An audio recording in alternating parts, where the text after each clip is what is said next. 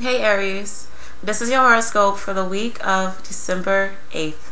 So, you guys will be very in charge this week. And it's like if someone's having a problem or if something's really not going right, I really see you just, jump into it and just say, oh, I got this, I know how to do it, move, Be careful with that, please, because people may get annoyed with it. And it's like, in your mind, it's like, I'm trying to help you. What are you doing? But to other people, it's like, dude, you was just being a bitch just now to me.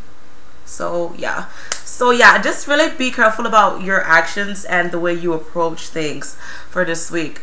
Honestly, it's just because, like I said, you have the experience, you know what you're doing, and it's just like, you just want to help, but just, be careful.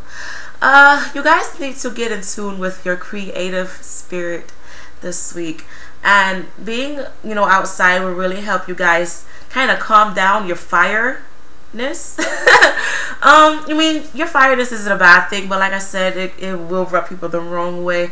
But just really soften up your mood this week just a little bit, because for some reason you guys will be extra fiery. Like, I just feel the heat coming from the energy right now. So yeah. And also, if you're close with your mommy, really be with your mommy and really appreciate her as much as you can. So yeah, sorry I had to do my baby voice, because yeah.